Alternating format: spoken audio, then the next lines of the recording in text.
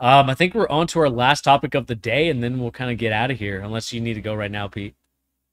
Let's do one more. I'm done. All right, last topic of the day is, of course, the Zion fat clause, the weight clause, if you will, to be more politically correct. The weight clause. And this is what the article goes on to say, and then we'll continue to talk about the Zion Williamson. Is this a big deal? Is this a no big deal? And we can kind of tie in a little bit of the football conversation as well as it pertains to Kyler Murray, yeah. Kyler Murray's homework clause. So let's get into it right here. So the headline: Zion signs a 5-year, $193 million max extension with the Pelicans, and that deal could make the jump to $231 million. However, the fine print of the contract is interesting, as the article goes on to say. There is a weight clause that could reduce Zion's payday if he does not meet the set weight clause. Who has the details? So Christian Clark kind of read the contract. It said here, according to sources, Williamson contract stipulates that he will have weigh-ins periodically throughout the entirety of his new deal. The sum of his weight and body fat percentage must be below 295. If it's not, the amount of guaranteed money in the contract can be reduced. All right, Pete. What do you make of the weight clause? Are you a fan of it? Are you not a fan of it? What is your take on it? I don't know if I'm a fan either way necessarily. It's more, I do think it's smart, you know? Like, I think if you're the Pelicans, this kind of only protection you give yourself. You know, with a player of the caliber that Zion is in a player empowerment era that we're in, this is one of the very few outs you could give yourself. You know, you put it on the player to determine their own success, right? If you want this guaranteed money, have to do do it. Staying under a certain weight when you're a professional athlete, making that much money is, I think that's the bare minimum, right? Like,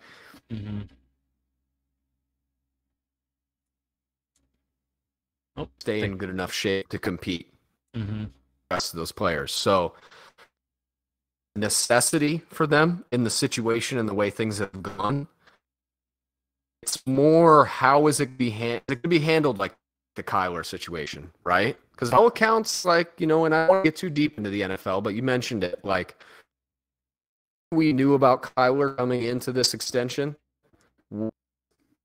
really surrounded by the fog of how committed is this dude, this sport, and how committed is he to winning in the team, right? That's not really the question with Zion. It's more the question is, what shape is he in? It's really the same question, but focused on shape. Yeah.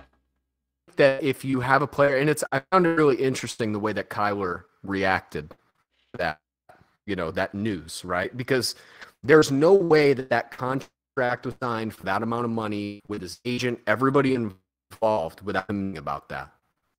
We know that. I don't know if we know that.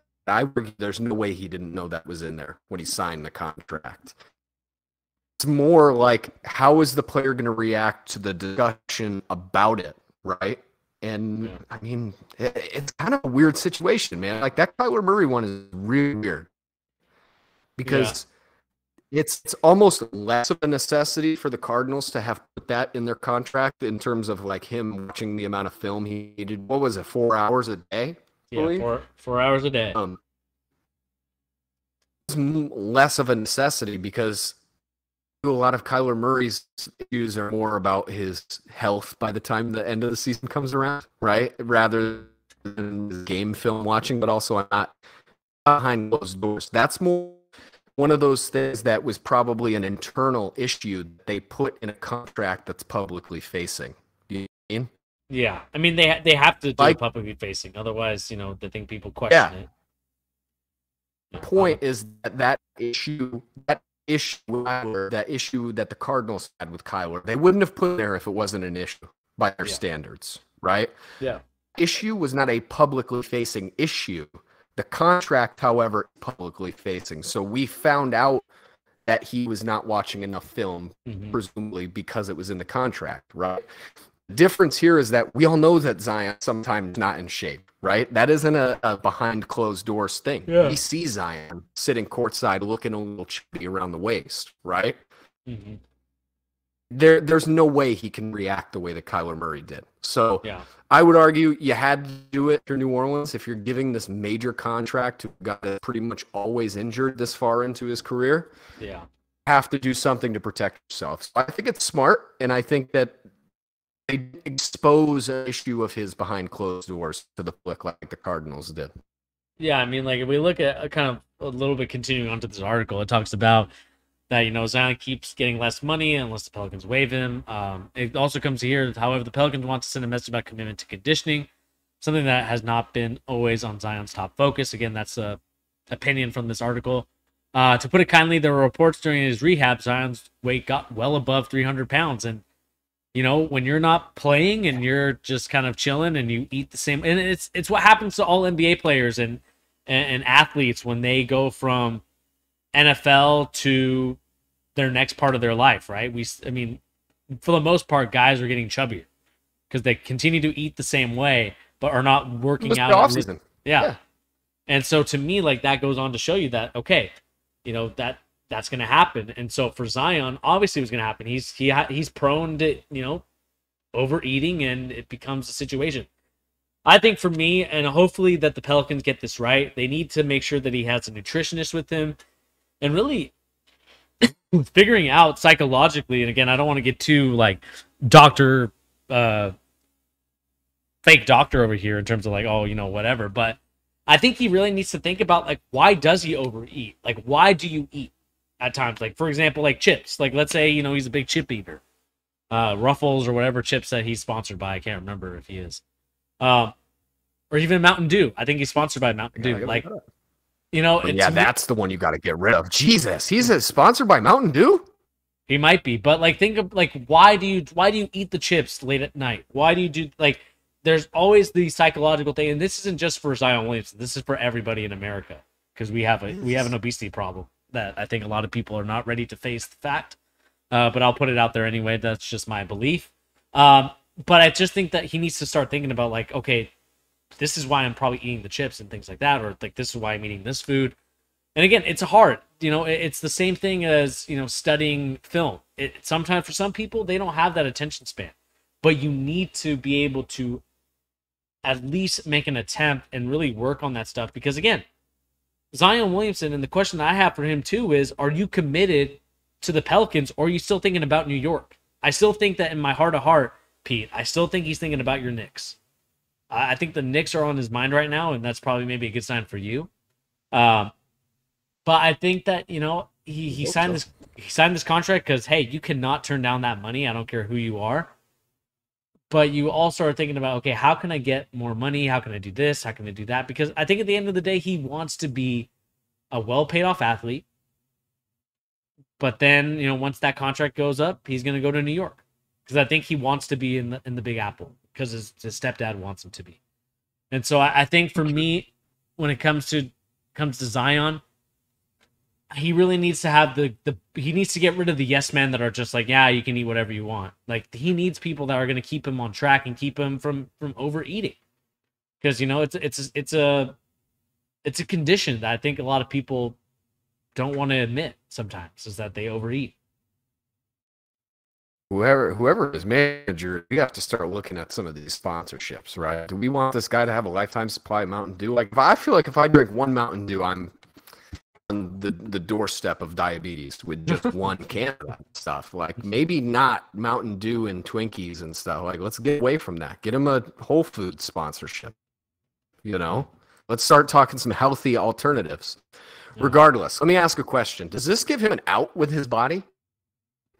An out? You get a way to actually, I'm going to say something maybe not culturally sensitive, but I'm asking ultimately, does this give him a way to like fatten himself out of a city?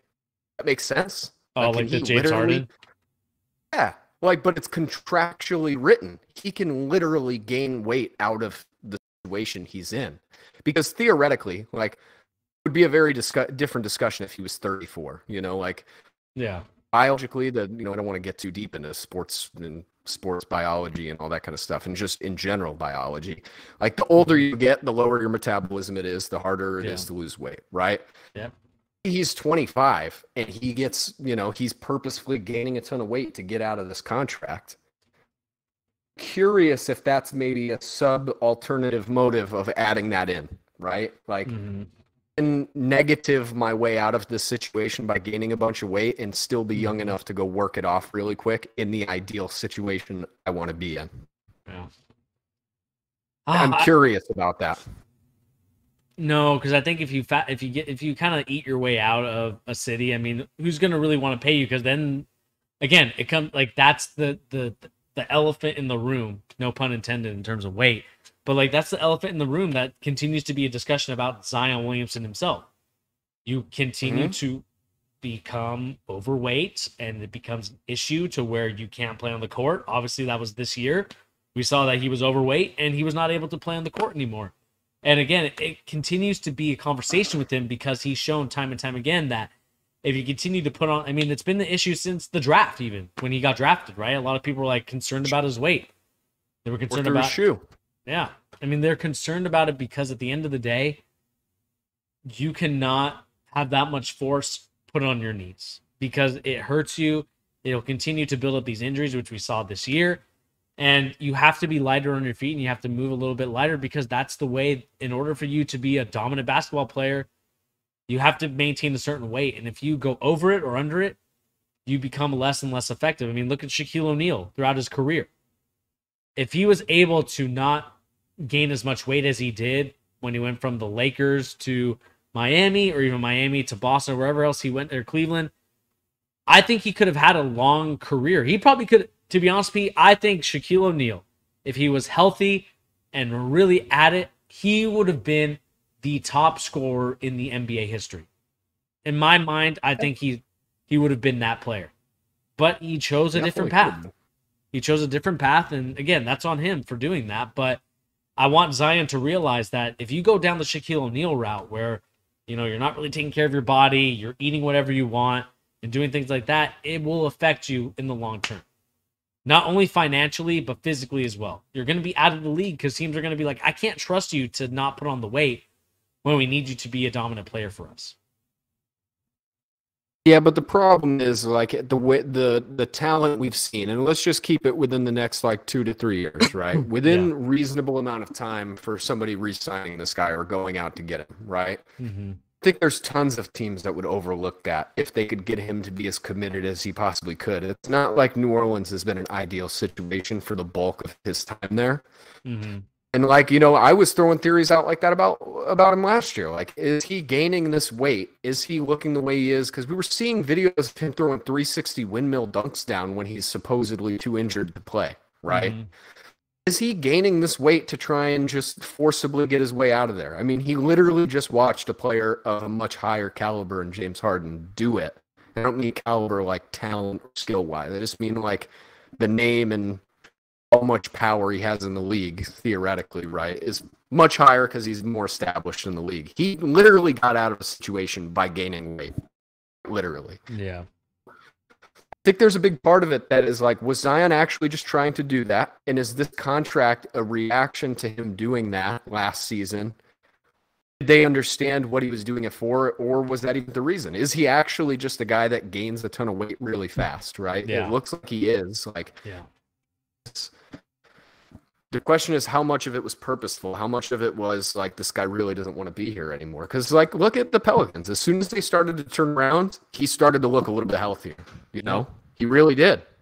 There's a clear correlation between their success and his shape and closer to playing again. So I think there's something to be said. And it says it in that article you were looking at. Like, they apparently did not expect the leak of this clause to come out, Like, yeah. Question is, why would they have signed that if they didn't think there was a possibility of it coming out? Of course it was going to get out. He's one of the biggest players in the whole league. Signing this contract. So yeah, I'm not too sure, man. I think that this is kind of like a big asterisk on this. I wonder if they signed it as I don't know, man. It's kind of a tough spot. I really don't think he's going to be with the Pelicans for entirety of No, this contract, like you no. said. And I don't necessarily think that's the Knicks. I just am curious how this ends up unfolding in terms of this part of it in his exit. Yeah. Really quick, Sean, we'll kind of read your comment. You said, is RJ Barrett going to get a max? He is. He should get a max too. Yeah. And Different than Sexton. And maybe we can talk about it on a different video. Maybe a little Knicks expose. Let's call it now, Bernie. Let's plan it for another stream in a few days. Let's do a Price is Right stream. That'll be the whole gimmick. I almost used a swear. I almost used a real swear word on this stream. You're about to get canceled by the stream. I held it in. I held my F word in. We'll do a full Price is Right stream with players on, upcoming extensions and players who just got their extensions and people who are rumored to want extensions. Yeah, let's definitely do that. And again, let us know in the comment section down below, people, what do you make of the Zion contract? Are you a fan of it? Are you not a fan of it? And if so, what do you think could be, what can teams do in order to better suit themselves to really, because again, this stuff is going to come out. People from the Twitter sphere are going to get mad.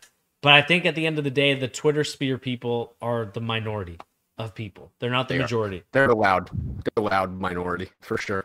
And so they're just gonna have to figure it out. I'm talking about you, Sean, when I say that. But nevertheless, let us know in the comments and opinions, and let me know your opinions in the comment section down below. Again, new place. I'm feeling crazy right now.